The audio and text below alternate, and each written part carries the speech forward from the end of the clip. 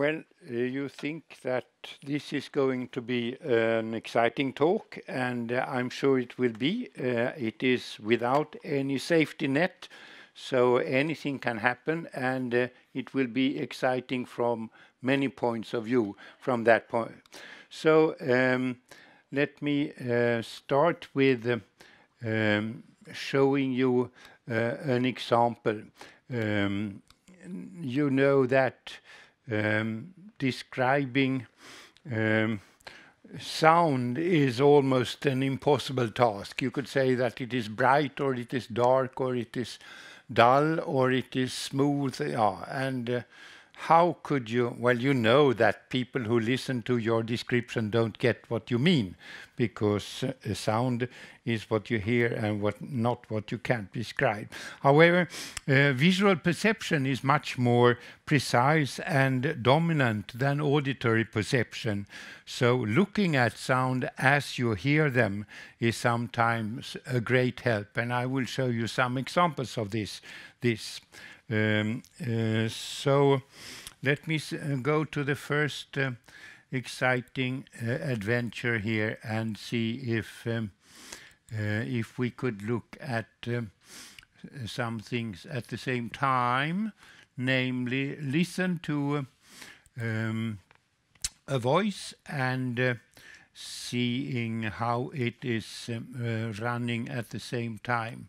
I take the Wave Surfer program free on the internet, and then I ask a voice to start speaking. Du gamla, du fria, du fjällhöga nord, du tysta, du glädjerika sköna, jag hälsar dig värnaste land upp på jord, din sol, din himmel, dina ängder gröna, din sol, din himmel, dina ängder gröna.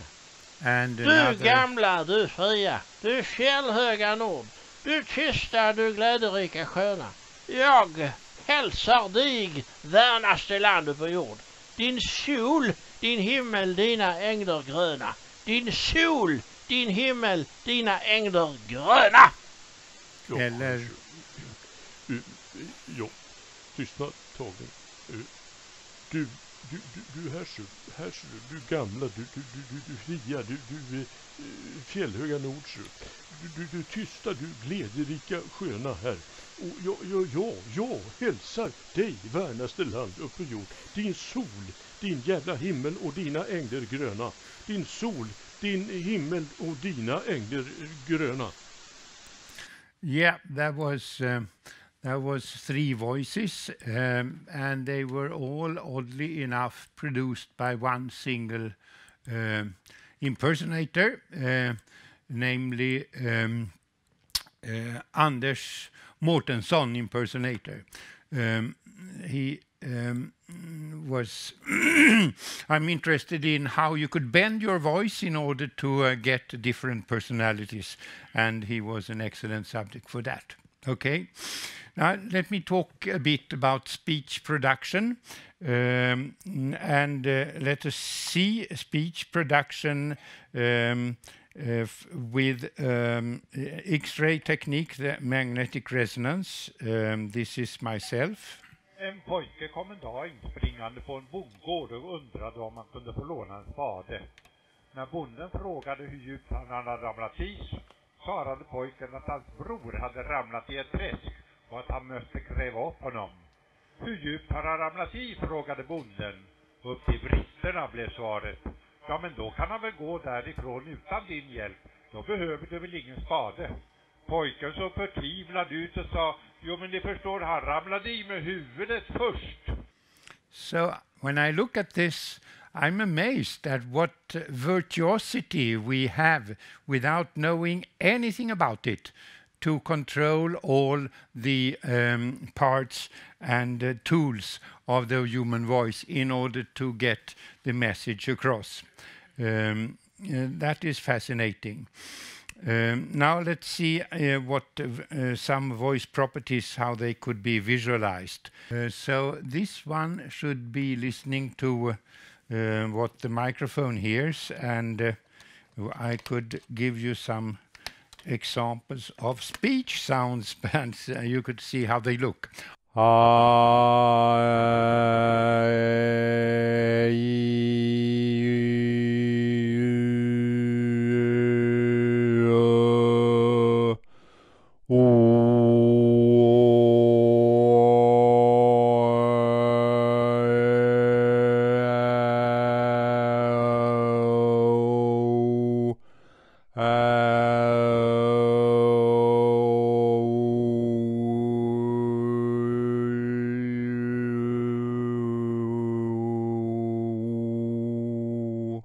You could see that the spectrum contour changes whatever you say, and our ears detect these changes and interpret them as meaningful messages. Thank you so much.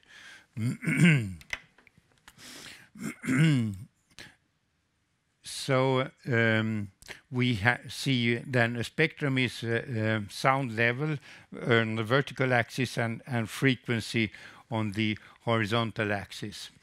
And why do vowel spectra look like that? Well, the instrument is consisting of a bellow system, the respiratory system, and a vibratory system, the vocal folds, and then a resonatory system, the vocal tract, and they cooperate to make this thing. And now let's see what the vocal folds are doing. I think I have high-speed image or movie. This is the vocal apparatus, the vibratory part of it. And here we have one vocal fold, and here we have another vocal fold. There are two cartilages that hold the back of the vocal folds, and they could lean backwards or they could lean forwards, so to stretch the folds or to slacken them, and they could open the glottis, this slit between the folds, and close it, and this is happening very quickly. Okay, this is the epiglottis, and as the tone onset continues, you will see that it disappears from the image, so that the epiglottis is now hiding part of the vocal folds, but it will rise like that, so we could see it more freely. So this is how it looks, and it gives you, this is a tone onset. The vocal fold starts to vibrate there, and finally they reach contact. You could sense the quality of the folds. They are very sloppy structures, and you could see wakes, svallvågor, on the surface of the vocal fold as a response to the collisions. This is run at about 2,000 images per second. Okay, so that is the vocal fold vibration. And let me now move on a bit and talk about what happens here in the vibratory part. The glottis is the slit between the vocal folds, and maybe you want to make friend with your glottis. I invite you to that experience. You close and open your glottis when you do like this.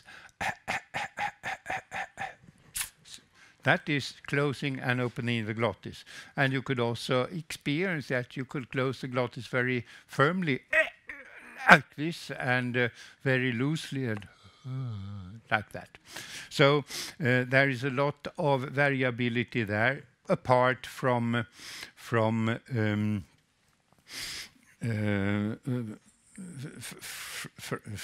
the vibration. Okay, so this is a reason why the vocal folds run into vibration. That is because the structures force the layers at the side to run a longer pathway than the central layer of the airstream. And that means that there will be greater distance between the air particles in this line of air particles that have to bend around the obstacle of the vocal fold. It is the same like you could get between your two fingers. So what happens when this is the snapshot series of the vibrations, so that you see that the vocal folds left and right, and then the air pressure in the lungs throws them apart from the lower part first, and then to along the entire thickness of the glottis, and then because of the aerodynamic forces and elastic forces, the lower part are getting together and they eventually kiss, and then the kiss is propagating upper to complete the glottal closure. So that is just one cycle of vocal fold vibration. But anyway, the folds alternately open and close the glottis. And the air below the glottis is compressed, because when we phonate, we have high pressure, we have compressed air in the lungs. So that means that the vocal folds create a pulsating glottal airstream. And the airstream could be illustrated like this. We have glottal airflow here in something like liters or milliliter per second versus time. And as long as the glottis is closed, there will be no air, no liter coming through. And when they separate, an air flow is starting, and then it is interrupted by the closing of the glottis again. And then next air pulse is on its way after a little while. And if you sing at 440 hertz fundamental frequency, you will produce 440 such pulses per second. And the queen of the night is in a great hurry, then you need to produce 1700 per second. And a low bass goes down to about 65 or so. So that's a very flexible system. The pulsating glottal airflow is sound, as you heard when I blew my fingers. And if I could take my head off and demonstrate my sound, glottal sound, it would sound like this. Yeah, so this is my voice without the head. And I took it without asking the ethical committee. I took it away with filtering. But it is interesting that this is the sound of all, that is the raw material of all voiced sound, consonants and vowels. And the the identity that is added in the resonator. But anyway, you could do things with the glottal airflow. First of all, it consists of a chord of simultaneous sine tones. And the sound of it is, as you heard, and it is built up by in fascinating set of partials. So this signal is a chord of simultaneously sounding partials, and you could show its spectrum. If you show its spectrum, it looks like this with the first and second and third and so on partial. They are all harmonic, so if you have 110 hertz here, you have 2 times 110 there and 3 times 110 there, and so on. A boring system. Okay, this is a spectrum of a real vowel with the peaks and valleys that you saw when I demonstrated it on the spectrum analyzer. And it is then containing one partial that is called the fundamental, that we perceive as the pitch. And then we have overtones also, and all the fundamental plus the overtones are called partials.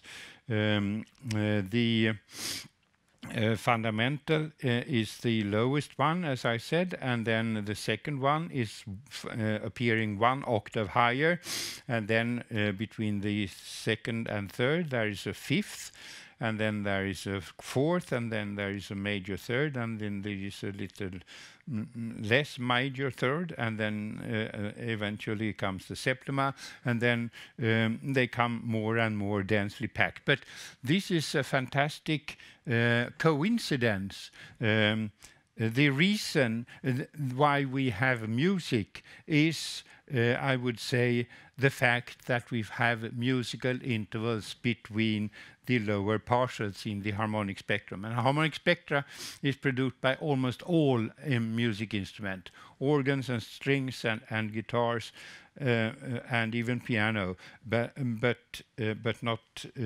percussion instruments. Anyway, that is the build-up of the spectrum of a vowel. We could make a little experiment here and ask the synthesizer Madde and ask him to show what he is doing on the spectrum analyzer. So I will ask Madde to produce a sound, and we could look at the sound in the same time. Yes, here we see it, and it is a rather high pitch, so yeah. Okay, this is not a very convincing synthesis of a vowel. I admit that, because there are the reason is that there are no resonances. This is the raw material. That is the voice without the head. So let me add the formants, and here is the first, and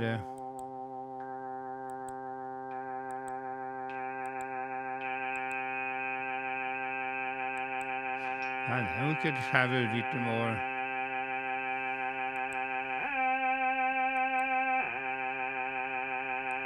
And you could also listen to the build-up of the chord that constitutes the vowel. I will take away all the partials here, and then there won't be much sound.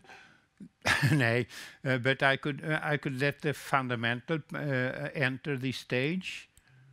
Okay, and here is the second partial. No vowel, it is just sign third.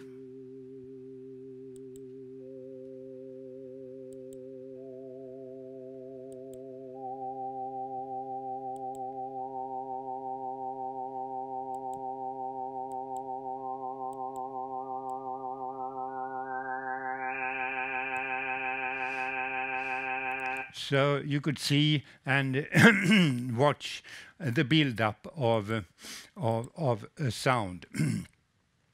The glottal airflow can be varied in important ways, and I think I could demonstrate that by bringing up another possibility here, the easy scope. I brought a black box, and the black box is good because you could wash out the resonances of the vocal tract from your production. So we could see if I could get this running. Yeah, yes, and I put the yellow line to zero flow, and then if I breathe here, so it senses airflow. And then you could see, I could show you my voice source.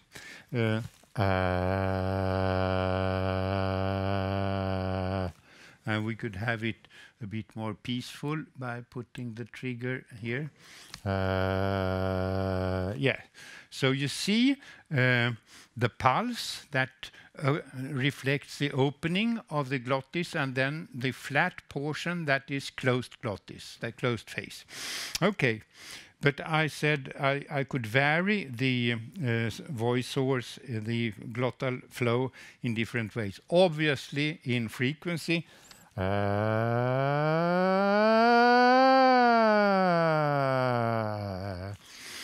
apart from pitch, I could also vary vocal loudness, and that is a huge effect on the voice. So let me do that.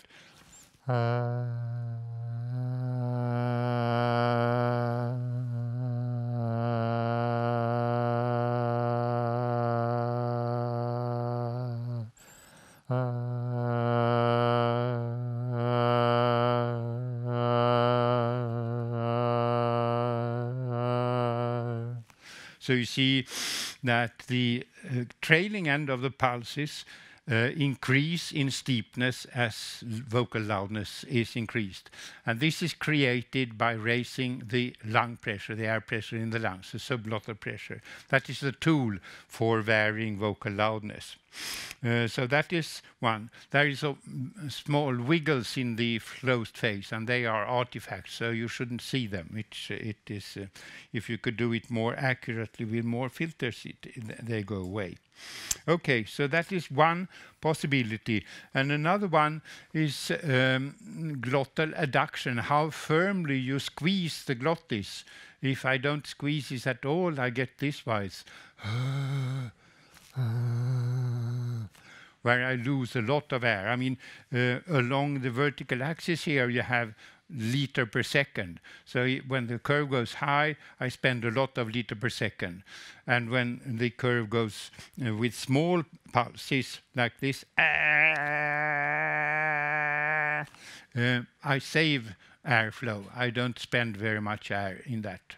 But it doesn't sound very convincing. But that's an aesthetical point of view. Okay. There is leaky, breathy phonation, and there is then pressed phonation, that this, and then there is neutral phonation like speaking, something like that. And in between breathy and speaking neutral phonation, you have what I have been calling flow phonation, that sounds like this rather than like this. I have a bit rather than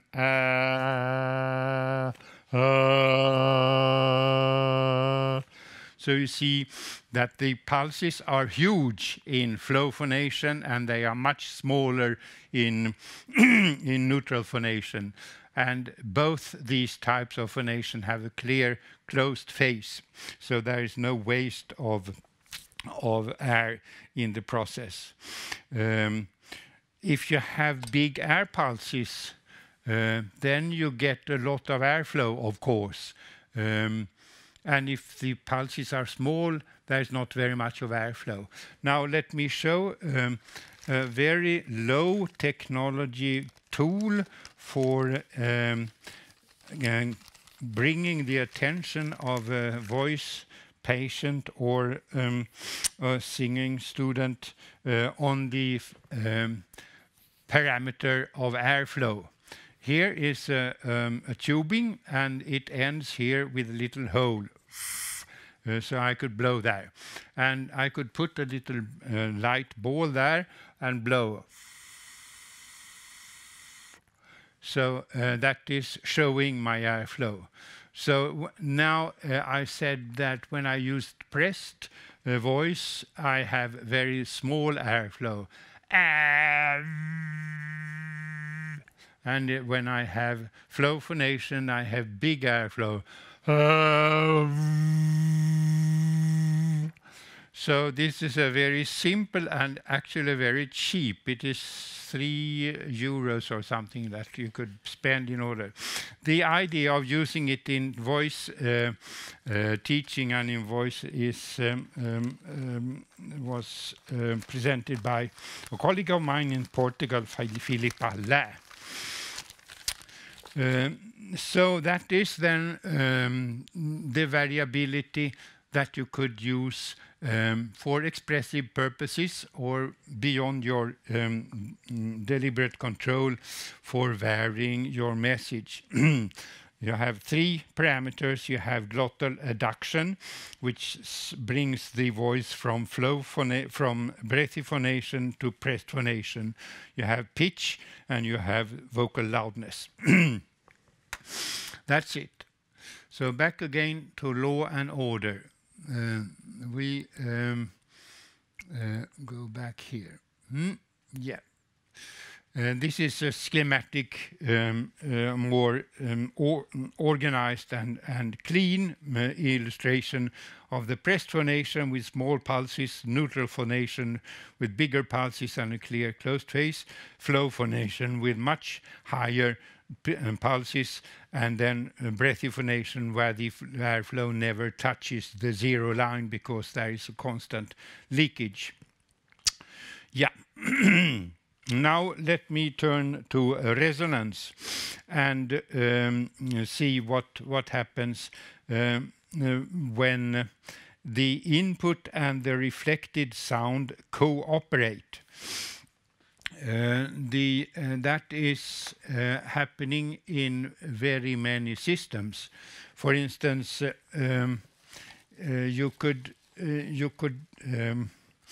imagine that if you you must imagine a long tube. This won't work.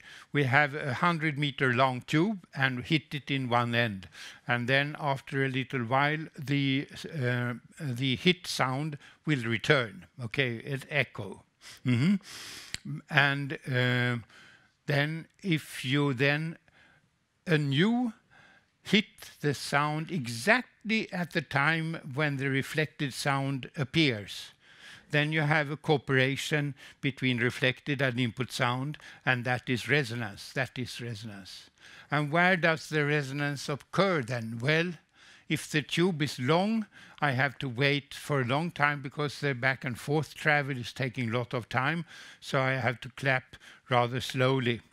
And if the tube is short, I will be the resonance frequency will be shorter. And this is the reason why organ prospects look like that, with the big bass pipes and small treble pipes. But you could also imagine that if you have a tube that has a resonance like this, so you get synchrony between the returning pulses and the input pulses with this kind of frequency. But you could easily imagine that the phenomenon of synchrony between reflected and input sound can occur also at higher frequency, twice as high, for instance. You could still have the synchrony between the returning pulses and the input pulses, or 3 times or 4 times. And for that reason, in all resonators, tube resonators, there are a number of resonances, not only the lowest resonance. That is the resonance. And it occurs when input and reflected sound cooperate. So if you try to send a sine wave, a simple tone, through a resonator like this, then you will find that the sound will be loud at some frequencies and soft in the frequencies in between. And if we are in great luck, we could make a demonstration of that together with another software that is freely available on the internet, and it is called Tombstone for reasons of history. Tombstone is you have frequency here and you have amplitude there, and I could put a little earphone in the end of a plate, and then let a gliding air, a gliding tone travel through the tube. So I will try to send different frequencies through the tube, and then we all have the right to expect that the sound will be loud at some frequencies and soft at other frequencies. So let's see if it works. Maybe it does.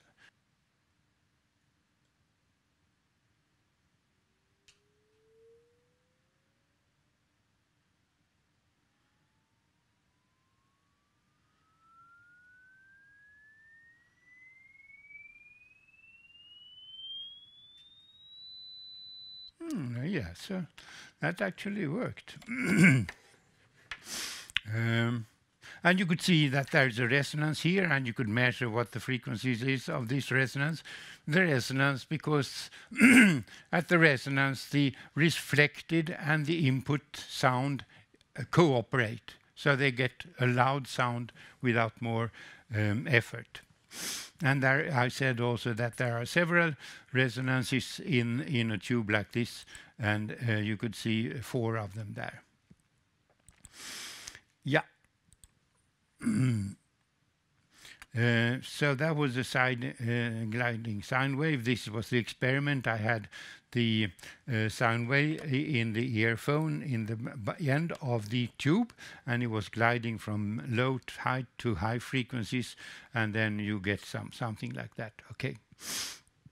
So this is really the story of how the vowel spectrum is bought. It is we put it, the input is a spectrum of the glottal airflow like this, like you saw before, and then it travels through a vocal tract that has a response curve like this, and then you get a spectrum like this.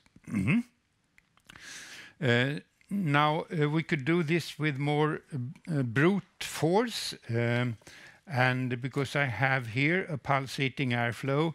It is a duck call, and it is a duct that is covered by a membrane that starts to vibrate in the airflow.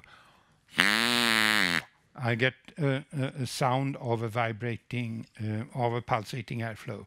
And now I could put that through the through the resonator, and you would don't get, well, we could look at the spectrum of the where do we have the spectrum? Is that the spectrum? This is the spectrum. So how does the spectrum look? It looks like there is not very much of valleys and peaks there, and it doesn't sound like a vowel sound. But if I put it through the tube, it's everybody's saying that. And actually, when we don't know really what we should say, we say and then that is then what we get with the cylindrical vocal tract. Yeah. So that is a demonstration of the generation of vowel sounds. The result when a pulsating airflow goes through a tube is a vowel-like sound. Now, vocal tract resonances are controlled by the shape of the vocal tract, and we could look at this.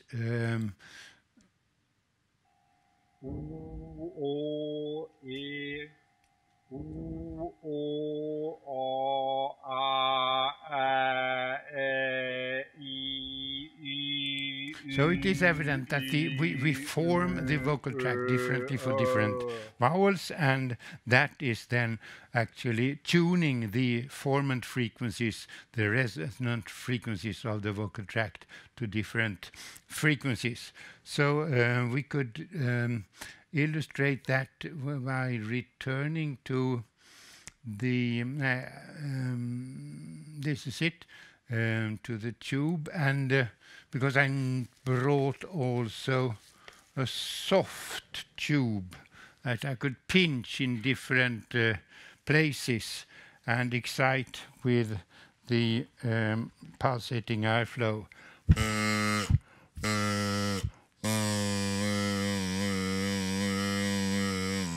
And or shift between a pharyngeal constriction and an oral constriction, which we say sometimes, ya, ya, ya, ya. Okay, so you could get all kinds of vowels by shifting the shape of the vocal tract, even if you don't know how to do it. And formants number 1 and 2, they determine the vowel, and we could then look at the description of that system. Here we have the second resonance frequencies of the vocal tract, second formant, and here we have the first. So we could say that a combination of two formant frequencies can be specified by a point or an area in this plot. The truth is that if we have the first resonance at 700 Hertz and the second around 1700 Hertz, we get the vowel ä. If we combine 300 Hertz in first formant with the 700 Hertz in second formant, we get the vowel u. And if we combine the same first formant with a higher second formant at 2500 or something, we get E, and so on. We could ask Madde to demonstrate that. So then I would like to have Madde and the synthesizer, and then I should feed the synthesizer into the analyzer like this, and we should take away the phantom power. So what do I have here? I could go to settings and show a map like this, like we just had, where I could specify the combination of first and second resonance. Okay, something like this. And we could look at the sound at the same time and ask Madde to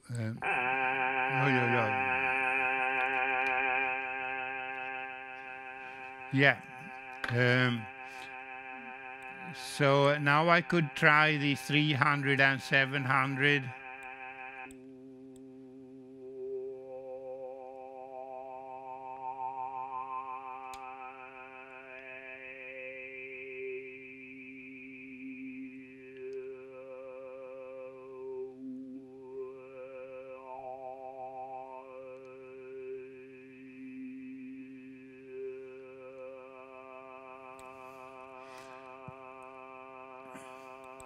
So what I now did was just to travel around between the combinations in this vowel chart with the first resonance frequencies versus the second resonance frequency of the vocal tract. Now, finally, I would like to demonstrate a more realistic or artistic demonstration, and again the same story.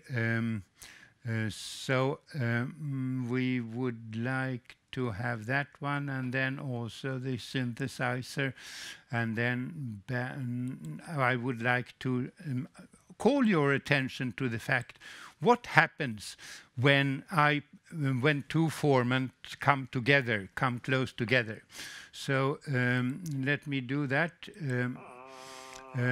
This is the second formant and this is the first formant. I will now bring them further apart and closer together. And you could note shut up. You could note that the level of the peak in the spectrum increases as the formant comes closer, and they decrease as they get further apart. So it occurs to me that resonances are somewhat like anonymous alcoholics. They gain strength by coming close together.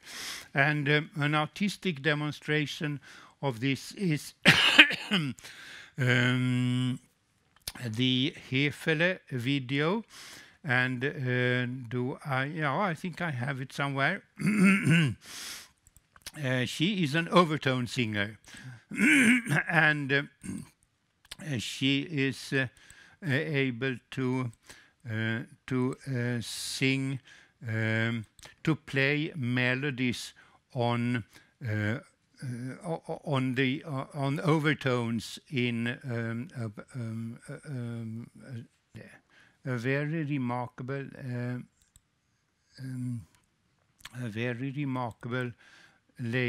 girl who is earning her livelihood by singing overtones.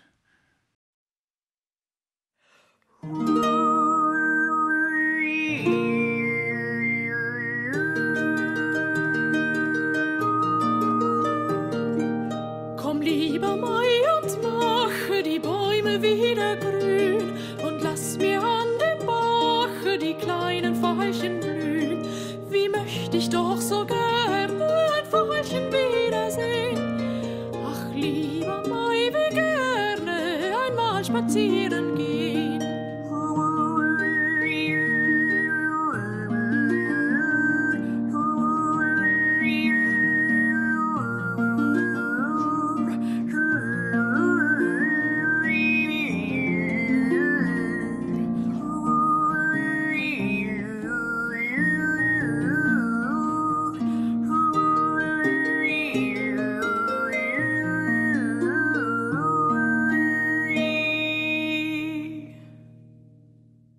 She plays a melody on overtones of a drone that she is producing by putting the second and third formant on specific partials. And it sounds very funny, and that is the end of my talk.